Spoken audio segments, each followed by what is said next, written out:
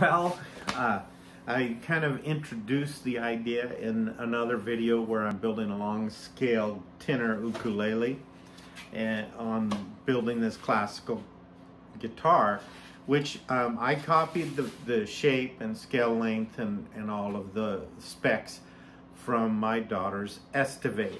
And the story behind that was I had found this beautiful instrument in an antique shop. It was a junk store, really. They had 3 classical guitars, each for $75. I noticed one of them had a genuine cedar top, so I nabbed it, got it home, cleaned all the muck off of it, and found out it was brand new. And got to looking at it, saw it was an Esteve handmade in Spain, which are top of the line classical guitars. I played it enough to know I absolutely loved it and decided to narrow the neck a little bit just because I'm me. And when I did, my daughter loved it because it fit her perfectly, and I gave it to her. I prefer to say she absconded with it, but I gave it to her.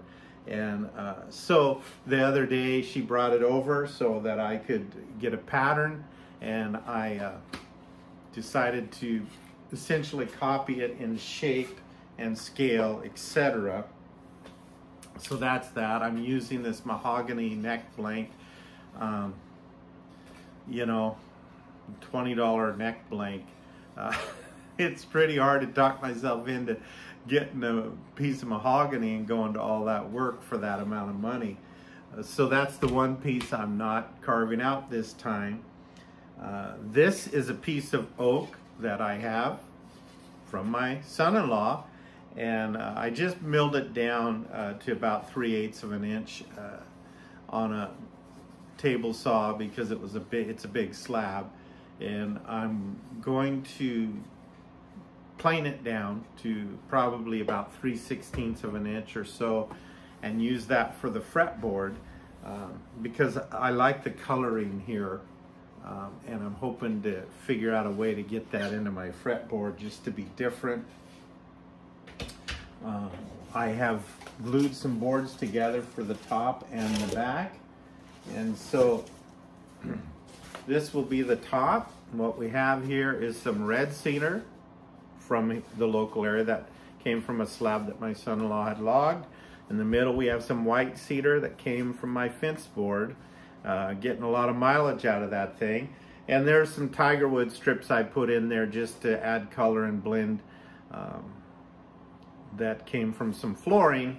And unfortunately, it's a beautiful and straight grain here. It's a burl and there's a knot here, but that's getting covered because on this particular instrument, I have decided to make a percussion board like on this little deal here. So only I'll make it out of oak, and I did plane down some of that oak already into 1/8 inch boards, and those will become a soundboard on the front of that I just showed you. And the back is a blend between yew wood and oak, and which we have here. And of course, again, just to keep things matching, there's some tiger wood strips in the middle as I glued it together. So this is yew wood, which I suppose technically is a softwood because it's a conifer, but it is the hardest softwood I've seen. It's really a hard wood. And so I'm using it as a back. I think it'll make good back material, better than it does top material in my opinion. It probably would be good if I wanted to start using it to bend for sides and things like that too. And then the same old thing for oak, and that'll be the back of the guitar. So we're going to have that blend. Oak is going to be kind of a constant theme between the back, the percussion board, things like that, with the cedar top. And we're just going to keep plugging away on that on the side while we're finishing other projects. But I thought I'd get that started. And of course, you know, the neck will go on like this, and we'll have ourselves a classical guitar when we're done. And this neck, I will narrow down to match, well, hold on a minute. So as I was saying, this neck is going to be narrowed down a bit. It's not bad, really. It's pretty standard, and it's the right width for a classical guitar. I'm not a classical guitar player.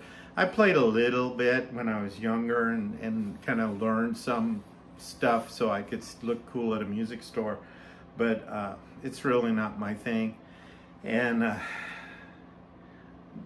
you know, I think it's wonderful, and I wish I could talk myself into practicing and getting good at that sort of thing.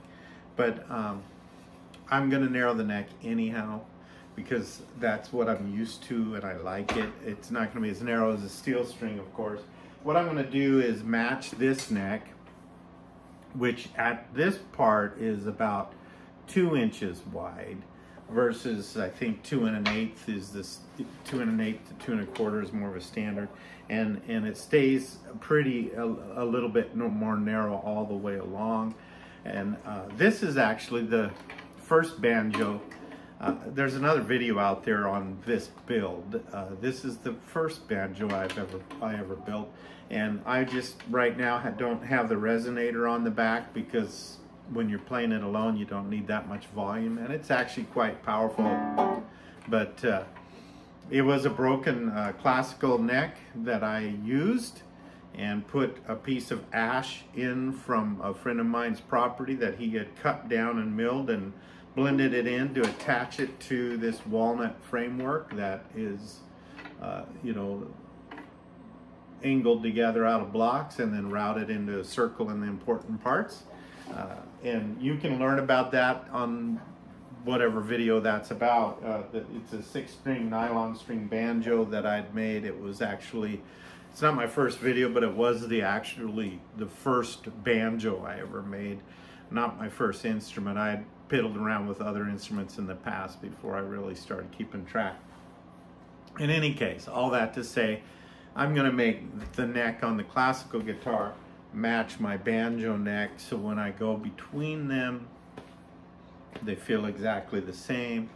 The one thing I'll do differently on this one is I'm going to experiment with a 0 fret on it, as I often do and prefer. And if I absolutely love the 0 fret, I'll take that banjo apart and put some wood in where the nut is, so I can put a 0 fret in and change that and put it back together, because, you know, I'm nuts. And if I hate the 0 fret, then I'll just cut that piece out of the fretboard and put a nut in there. So that's how that'll work. We'll discover that together. Hope you enjoy this guitar video.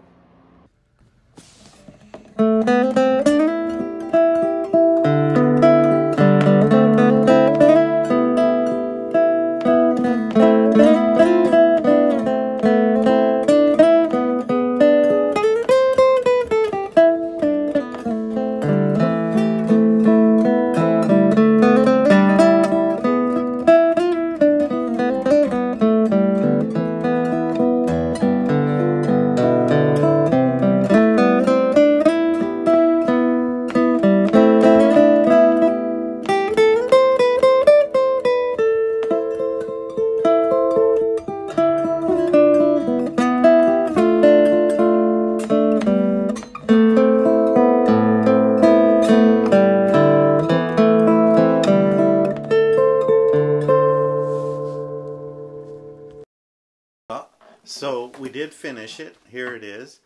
And yes, this was the background music when you saw the photos was this this instrument being played.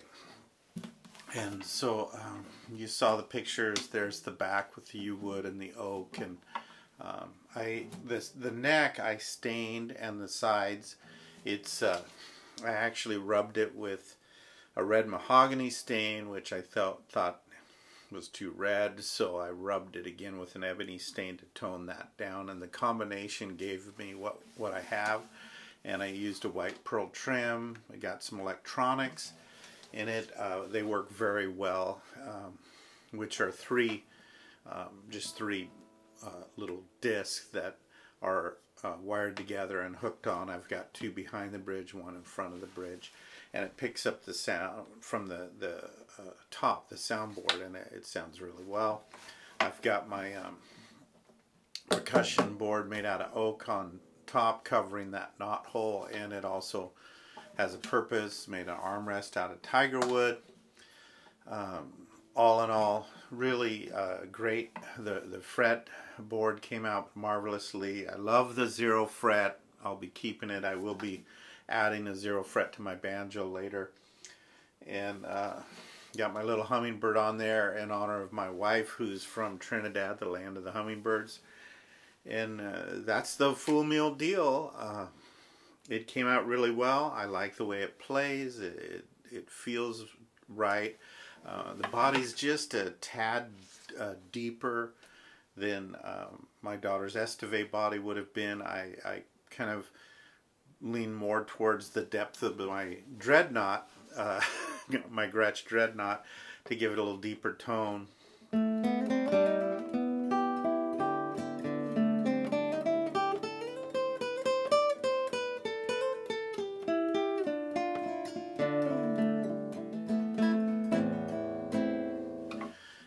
And so that's how it came out.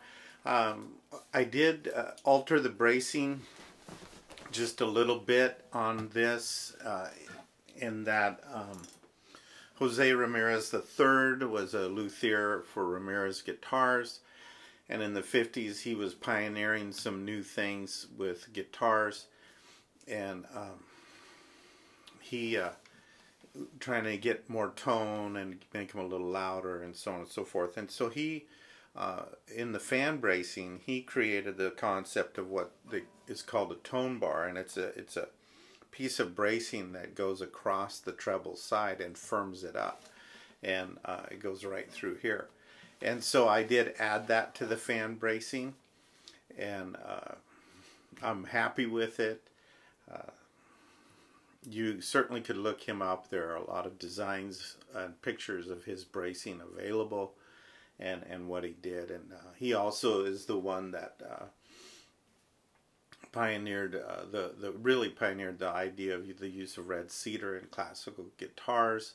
He believed it was better than spruce. And prior to the 50s, most classical guitars were being made with spruce, and after his influence in design and so on and so forth, particularly for Segovia, red cedar became a standard for classical guitars. So that's the full meal deal. I call it a Spanish guitar. It's not really classical, and it's not really a flamenco guitar.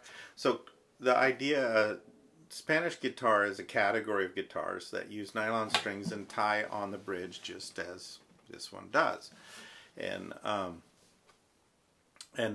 within that broader category, you have classical guitars and you have flamenco guitars, and this is more of a blend of the two of them, and with a few added touches of my own. It's got a narrower neck than a classical, probably narrower than a flamenco also, but and it's certainly got a lower string action using the 0 fret. The soundboard, the percussion board, is unusual. That's a thing I took from the Quattros.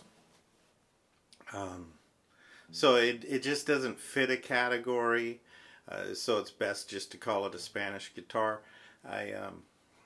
I took from different aspects using the red cedar from the classical guitar,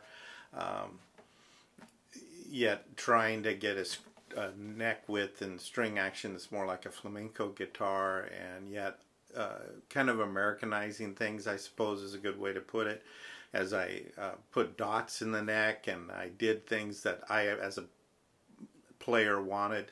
So that's it.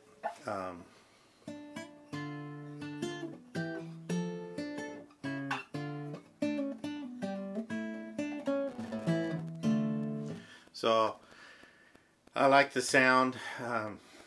I play it a lot, and I'm enjoying it very much. So I hope you enjoyed the idea behind this build process, and